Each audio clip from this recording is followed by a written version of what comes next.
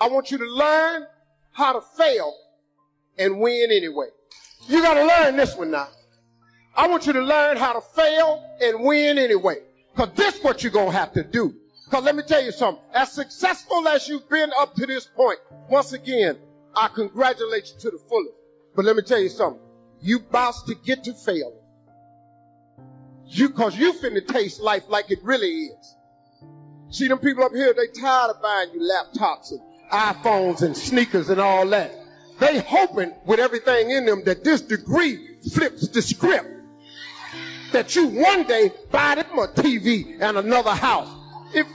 Look, I got 7 kids. All 7 of my kids either they graduated or they in college now. You know why I send them to school? So they can pay me back. That's the only reason. I just want my money back.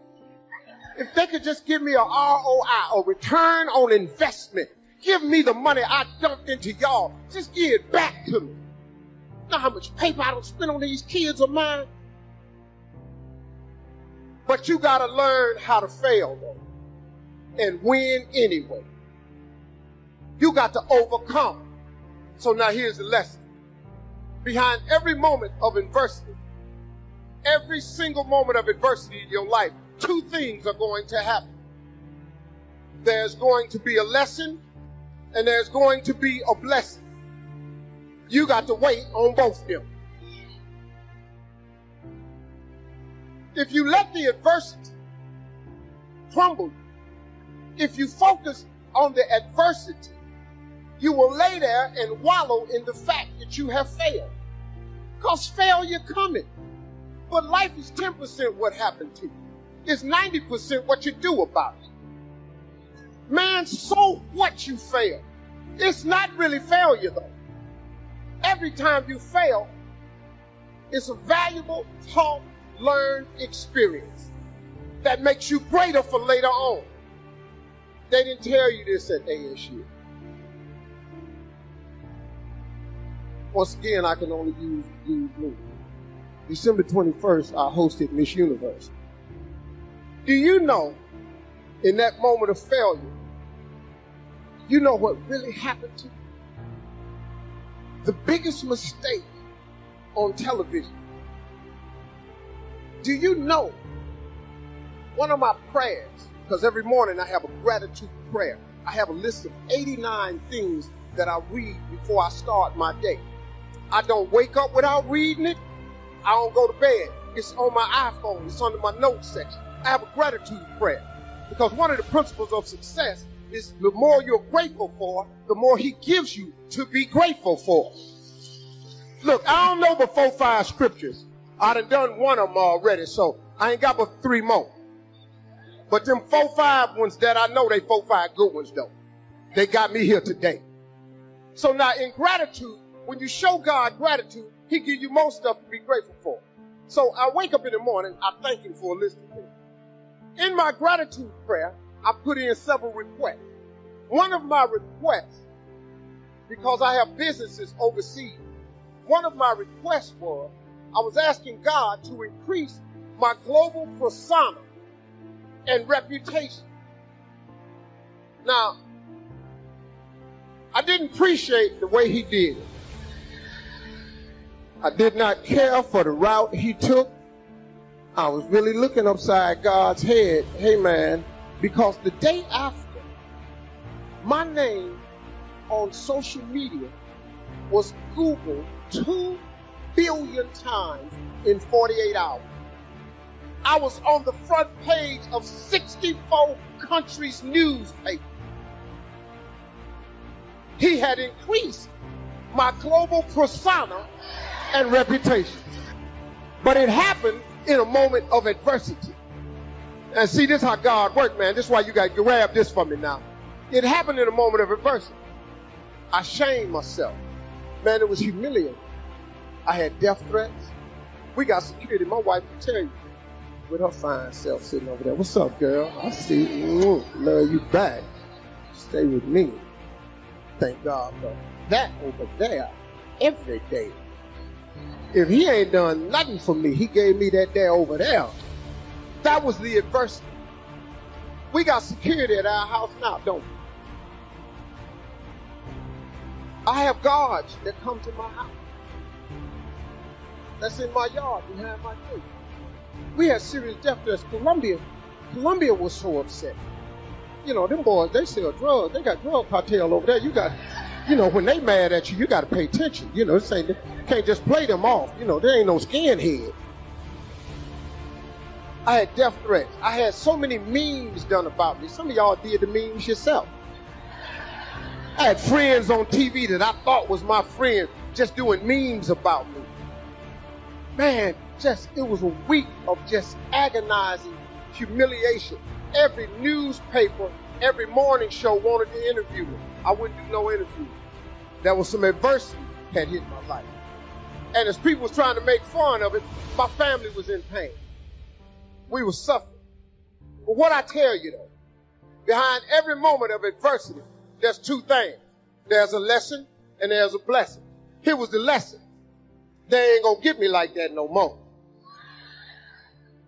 What you put in that teleprompter has to match what you put on the card, and it's got to coordinate with the IBF that I had in my ear. Because everything on that monitor and everything in my ear and on that card, the next name, according to the teleprompter, was Miss Columbia.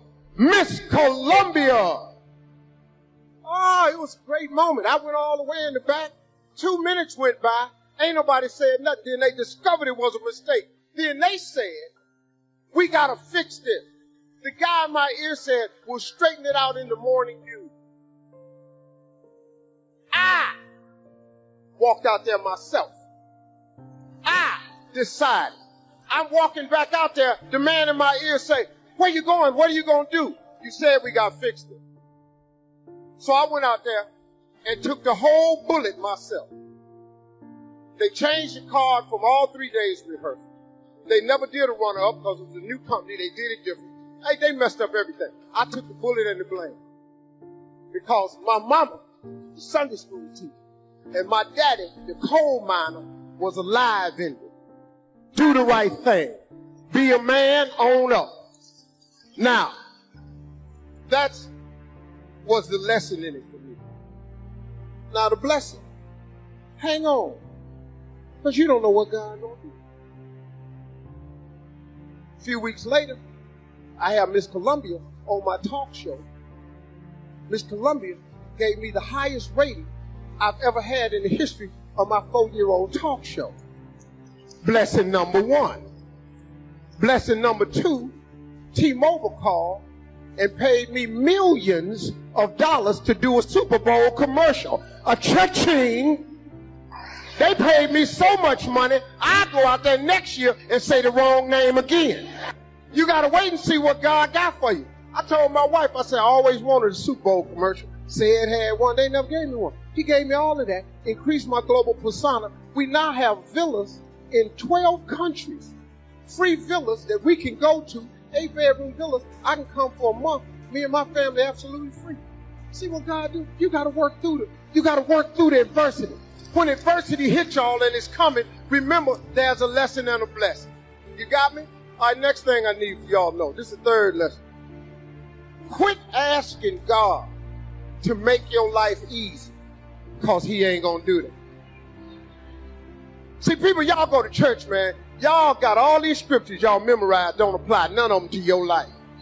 God ain't finna make your life easy. Lord Jesus, Lord, I don't want this on me. Sorry.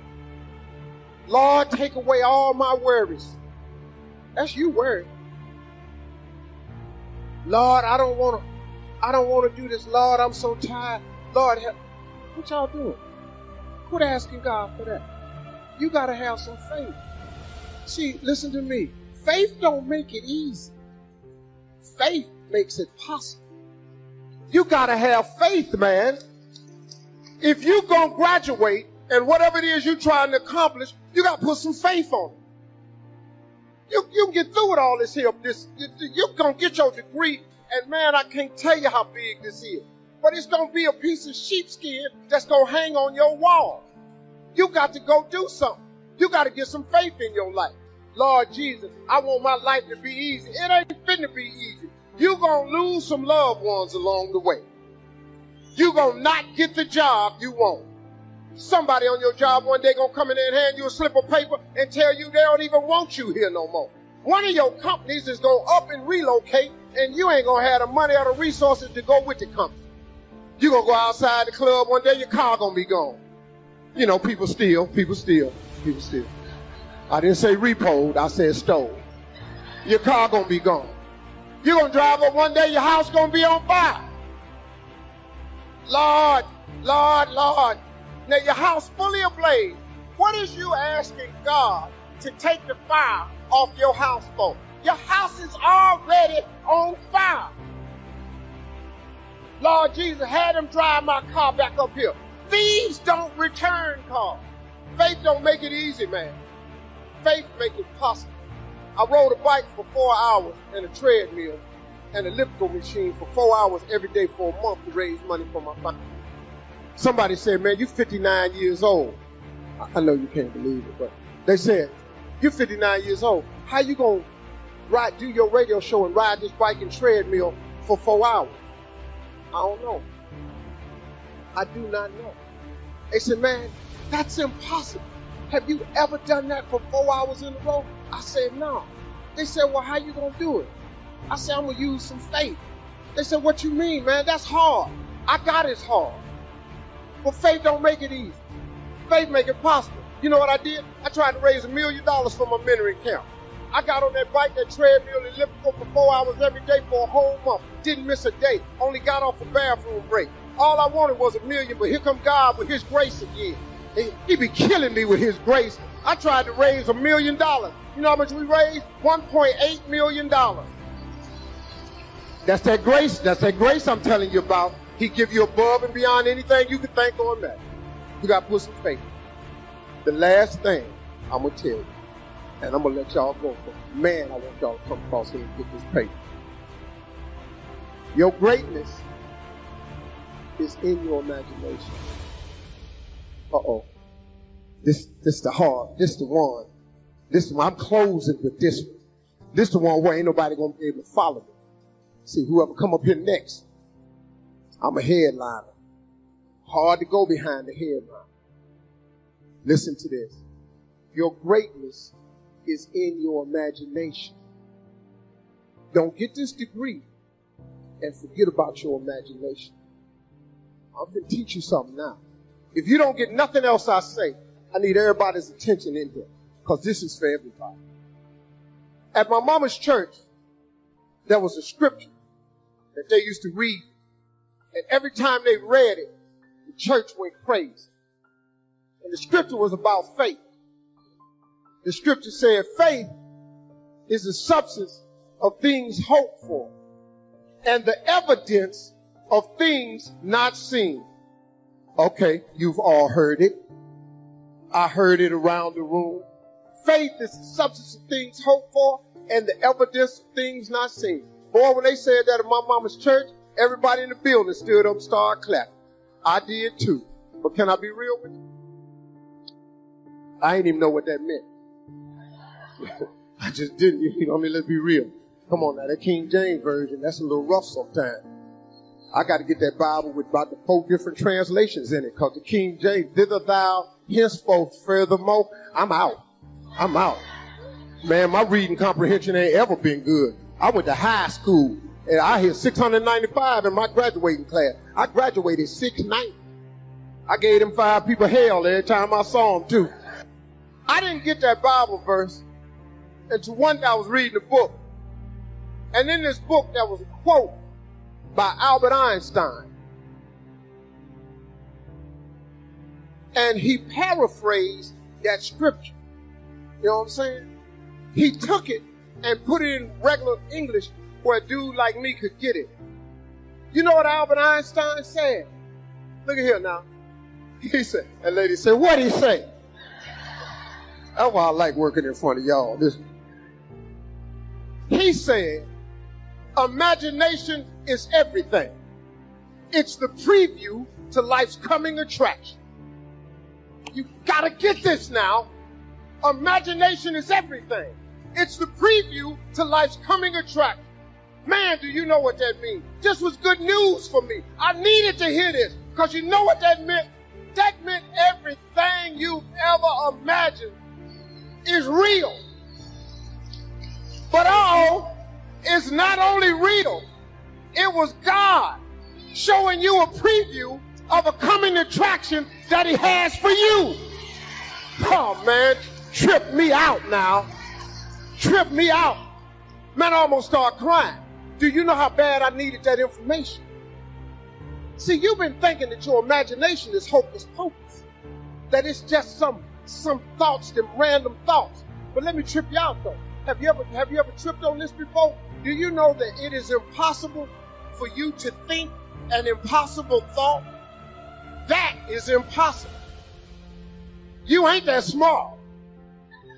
So how did that imagination get in your head?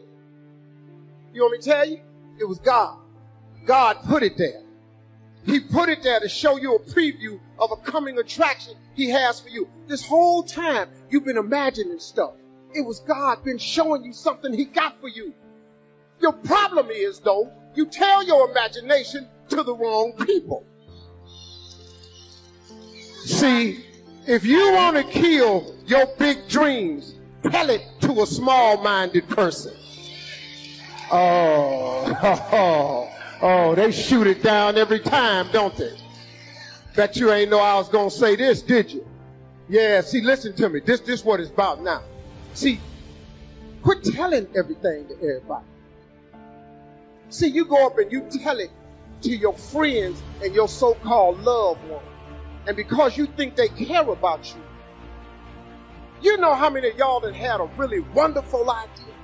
Something God showed you, a business, a transfer, an opportunity, more education, more training, and man, this can change your world. You know how many of y'all that had this wonderful idea and you went in there and took it to that so-called friend and loved one and they shot it down, and because you thought they loved you, you thought they had your best interest at heart, so you believed them.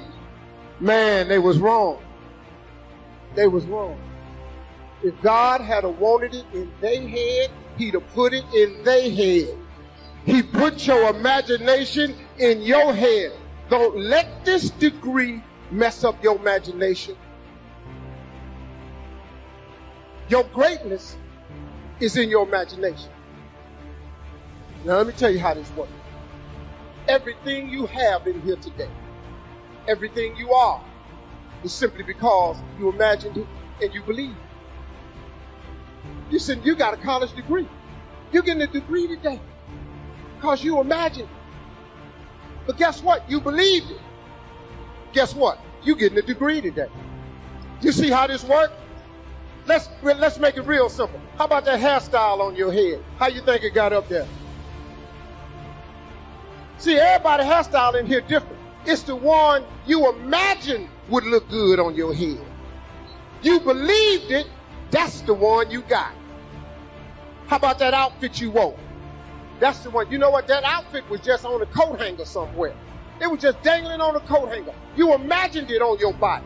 You believed it would look good on you. That's the one you got. That car you drive, anybody make you buy that car? There was a whole lot of cars on that lot. You went in there, you imagined yourself driving off the lot in that car. If you'd imagined the Rolls Royce, he'd have probably gave you that one. But no, you wanted the Prius. So now you're driving off the lot in the Prius. See, I am a product of prayer. I'm a product of grace, mercy, forgiveness. My mama prayed for me all the time. So here I stand, a product of that. But let me tell you something else though. I'm also a product of my imagination. See, I imagine some of it.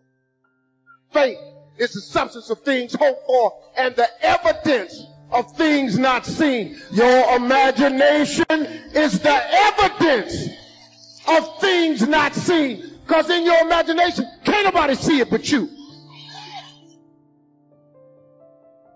Now, if you're in here and you think you're too old to hear what I'm saying to you, my best example is Kentucky Fried Chicken. I don't know if you noticed the picture of the man on the bucket, but he old. He ain't 30 years old. Colonel old. Colonel had been telling people his whole life, I got the best chicken in the world. Ain't nobody believed him. They didn't give him a franchise till he was in his 60s. Kentucky Fried Chicken sell more chicken than anybody in the world. So if you're sitting in here thinking you're too old, I'd rather be rich and hit it in my 60s than to die poor and never have hit it at all. Now, last thing, and I'm out your way. Imagination is everything. It's the preview to life's coming attraction. Let me ask you a question. When you go to the movie and you get there real early, and you get your popcorn and you sit down, before the movie starts, what do they show you?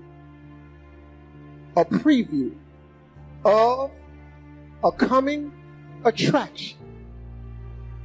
Have you ever seen a preview and the movie ain't come out? Oh, the movie coming out.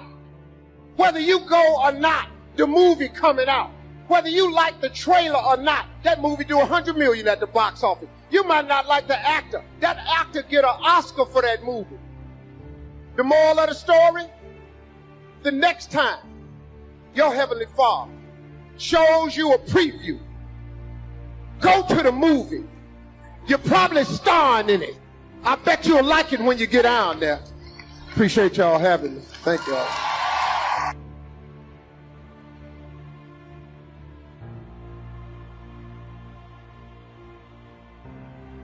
But God loves me the way I am. Now, I'm constantly trying to improve myself, but I got news for you. God loves you right where you at. Right where you at right now. And I'm going to just tell you a little something. All of you, you're in the process right now. You're in the process of becoming what God wants you to be. See, the reason you wake up every day, the reason you keep waking up is because God ain't through with you yet. If God was through with you, you wouldn't wake up no more. But he keeps waking you up because he still has something for you that you've yet to receive. But you have to start living your life in expectation. You have got to start expecting great things to happen for you in order for it to happen. It is the law of attraction. It is real. It is nothing fake about it. The Bible says a man is as he thinketh. If you live your life in expectations, that's what happens to you. If you live your life in despair, that's what happens to you. If you say all men are dogs, you're going to meet every last one of them. I'll never be rich. You won't. You won't. The moment you change the frequency that your tower emits, the moment you change that frequency, different things come back to you. I'm telling you this how it works. I'm going to just say this fast as I can. I'm going to let you go. If you change your attitude, you change your altitude. Listen, the reason you came to this show today was to be entertained. But a lot of y'all came to this show, and I ain't because you needed to hear this. All I am is a piece of conduit. I'm a piece of pipe. God just tell me what to say. I don't pick what I'm going to say at the end of the show. God just tell me what to say. Somebody in here needed to hear this. Somebody, you just needed that little moment, man, to get you to thinking a little bit differently so you can get the life God got for you. God wants to show you off.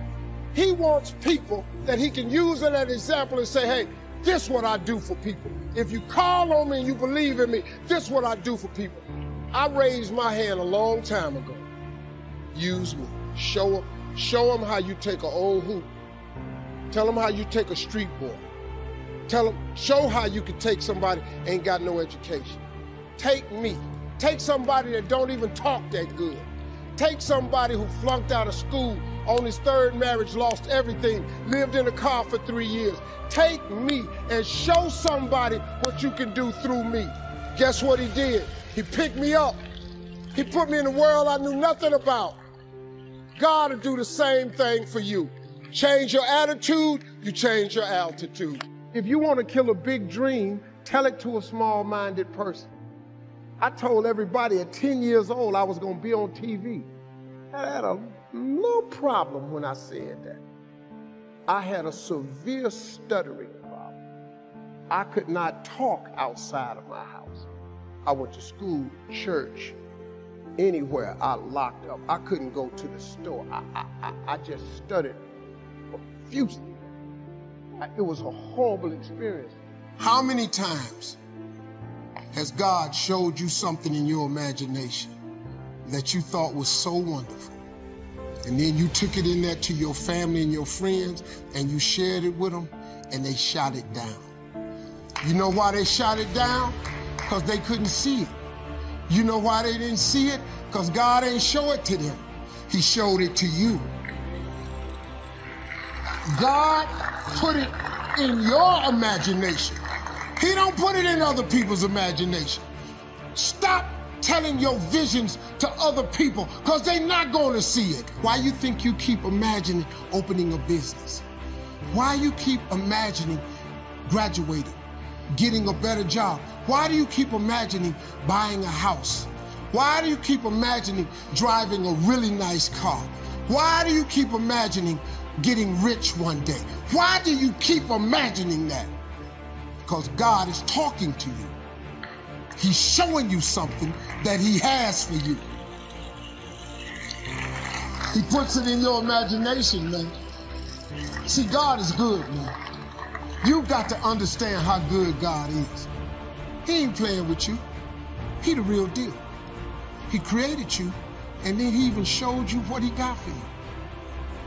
You got to start believing in your imagination. You got to start talking to him about this stuff you be seeing.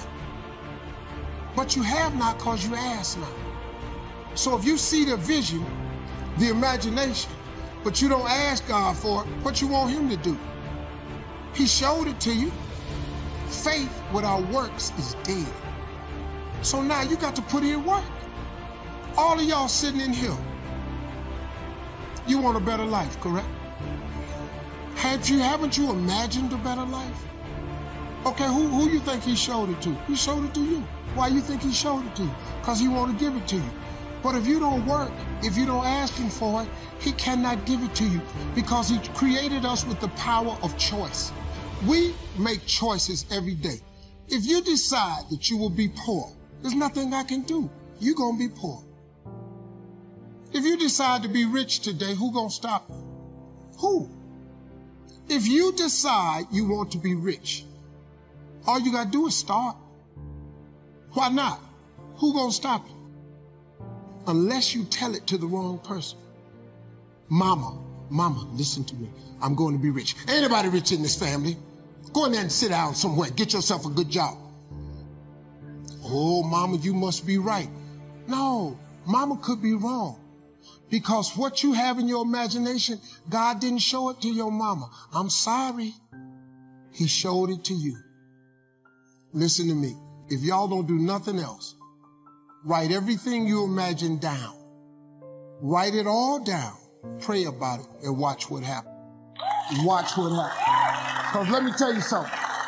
If God can fix me, you have no idea who you're looking at. You have no idea what I've done. You have no idea what I've been through. You wouldn't even talk to me if you knew what I had to do to be here. But God is in the forgiving business. God is in the get your life together business. God is in the turn it around business. God is in the saving business. God did all that for me. So I'm telling you right now, if God can fix Steve Harvey and turn him into this, I bet he can turn you into that. If you want to be successful and you want to be happy, those are the two things that's common to most people. You're looking at a person who was neither one of those for a long period in my life now. There's a lot of pain in my life. No more than nobody else. I just had a lot. But I learned along the way, everything that's happening to you is God is processing. Every difficult moment you're having, he just processing. That's all he's doing. Everything you're going through is preparing you for what you ask God for. And if you need to be tough when you get to where you're going, then he gonna toughen you. If you got to be more caring along the way, he gonna let you have some trials come your way that's gonna have to produce that in you. What happened in my life was getting where I've gotten to today and where I'm even headed to, I had to be tough. So he toughened me along the way. I had to learn how to appreciate a lot, so he took everything. To really understand the value of money, I had none. To just appreciate simple things, what I'm gonna eat today, where I'm gonna wash up at, where I'm gonna bathe. He sent me through a trial of being homeless for 3 years. I lived in a car for 3 years. All of that I was going through, that I was tripping with, that I did not appreciate or understand, I understand it now because I'm on the other side of them troubles. And I understand what all them troubles was for. And even though I did not understand or appreciate the route he took me on, it was the route I had to go on. See, the route you on right now is the route you got to take. And it's very uniquely yours. This thing you going through, this just uniquely yours. You just got to understand you ain't the only one. You ain't the only one going through it. Now, in the order that it's going to happen, it's just yours. See, God made us very different. This God we got, God is amazing. He created you so individually. Do you know that it's close to 8 billion people on earth now? Do you know that it's almost 8 billion people on the earth? Do you know how many billions of people have died? Do you know that if you dig up all them people that have died and all the people that are presently here and every last one of them that he gonna make in the future, not one of you have the same fingerprint?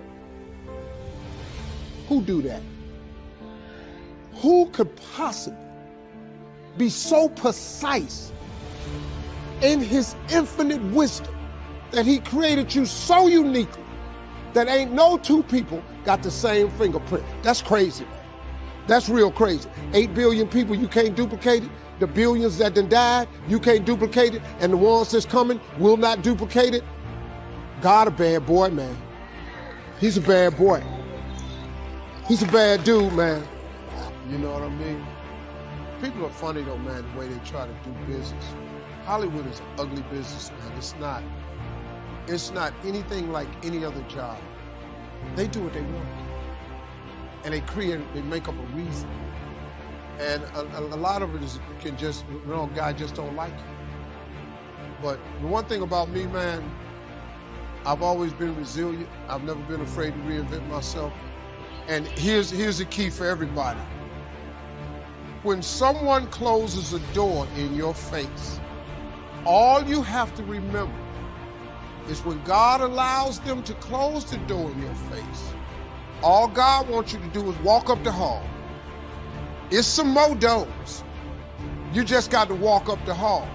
Because I can promise you, he got a better door that he wants you to go through than the one that got shut in your face. That's a fact. That's a fact. But what happened to people is they stand there beating on the door. Open it back up. We're going to do a write-in campaign. Where are you leaving? I got to have my job. What about my benefits? Hey, stop. The door is closed for a reason. Because God just wants you to walk up the hall because he got another door. It's bigger, and when you open and get behind it, you ain't going to believe what's back there. But you will never get to it if you stand in front of that door crying. Please open it back up. Help me. My family. Stop. Go up the hall, man. These people that close doors in your face, they ain't the only door. They ain't the only door.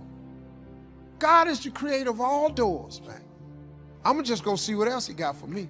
I don't even worry about that. Here's another one. Don't put all your eggs in one basket. Oh, this is a very dangerous one, young people, because now don't put all your eggs in one basket. Well, that would depend on what your basket is made of, wouldn't it?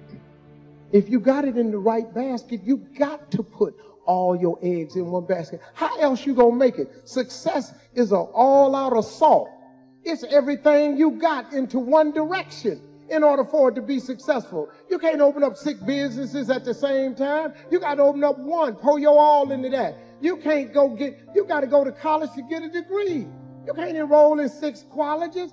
You got to focus, man. Put all your eggs in one basket. Make your basket out of work, hard work, faith, prayer. Put all that in that basket, glue that thing together, and put them eggs in that basket so you can be what you want to be. Because you're not going to be successful if you don't put all your effort into one thing. You ain't going to make it, man. Success is difficult. The road to success is always under construction. It ain't ever easy. It ain't clear. It ain't open. You got to do that. And be wary of this one right here, though. Always have a plan B. Let me tell you why I never have a plan B. See, do this so you'll have something to fall back on. Oh, you can go do that, but do this so you'll have something to fall back on. Let me tell you something.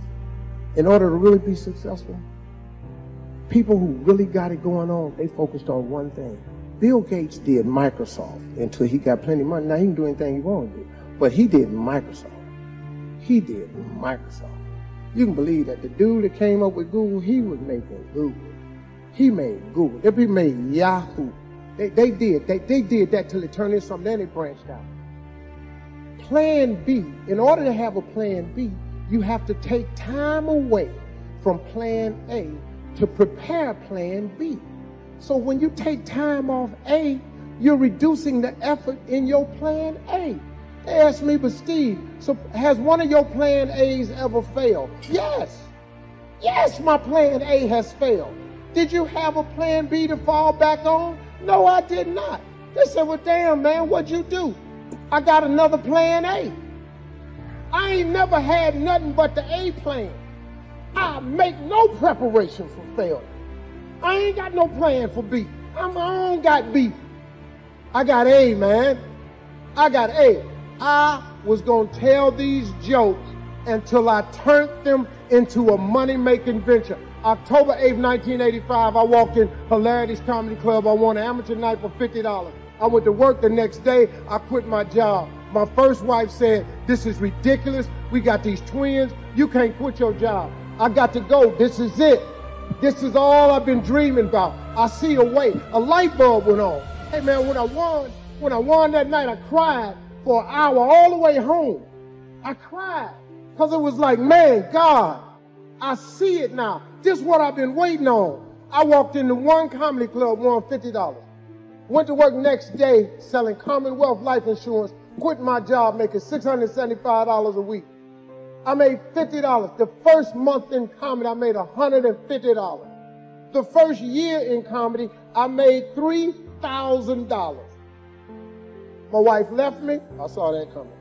I said, her and her mama, they made that joint decision together that every time I used to drive home, you ain't gonna ever be nothing. It took me years. I lost everything. I became homeless. I lived in a car for 3 years. Lord have mercy. I just kept that plan A. I kept that plan A, man. I told these jokes. I took a gig for $125, $250. I drove 14 hours to make $175. Gas was way cheaper back then, so it made sense. I go out there and do the gig, man, sent whatever money I could home, so now I'm homeless, I can't do nothing. 3 years I lived in a car. Had an occasional hotel every now and then, but 3 years I lived in a car. You know, I kept telling them jokes. When my family members would catch me, Steve, come on home. I call home, ask for money. Steve, come home, get a real job. I said, no, I'm going to stay with it. I'm going to be all right. Can you wire me $50? Can you wire me $75? My brother said, don't ever call me no more, ask me for no more money. I ain't got nothing for you. You need to be a man and come home and get a real job. So I couldn't call nobody no more for help because they said they wasn't going to help. So cool, I stayed out there. Look at it. And I ain't bragging. Look how God did. God is amazing. keep the faith in the things that you cannot see, God got something for you. I ain't see this. I didn't see this when I was living in the car. I ain't see none of this. Man, you know, I'm an emotional dude. You know, I cry. Somebody asked me something, Steve, every time I look on TV, you crying. Let me tell you something. If you knew my trip, you cry too. Matter of fact, every time you see me, your ass all just bust out crying. But I kept the faith. I relied on God's grace. I kept that plan A, and I'm standing here today. And I say to everybody, if you learn those principles of success, I don't care where your life is today, the life you got planned for yourself, the one God got mapped out, way better than the one you got planned for yourself.